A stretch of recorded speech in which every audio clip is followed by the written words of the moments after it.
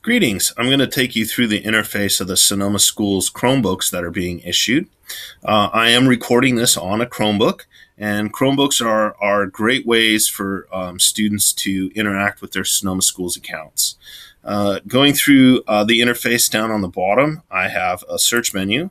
I can open up my documents or my email right from here. I can also start searches right from here.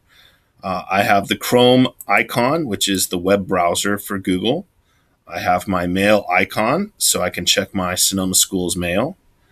Documents, this is what I would use to create documents that would be stored online for classes.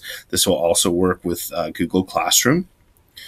YouTube, over here I have showing that I'm connected to the internet, and the battery power. Battery power is measured in hours. I have 3 hours left on the charge. It's about 61% charged. Generally, a full charge on a Chromebook will last an entire school day.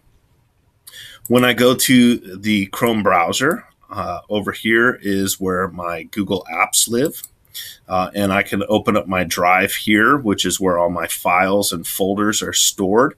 This is where my homework is, basically. So the interface is really similar. Once you're in Chrome, it's just like a regular browser, but instead of saving anything to a hard drive, you're going to be saving it to your Google Drive. Now, it's important to note that at this time, only Sonoma School accounts can be used to log into the Chromebooks. There is filtering on all of the Chromebooks that are being issued. It's the same filter that they'll be using while they're at school.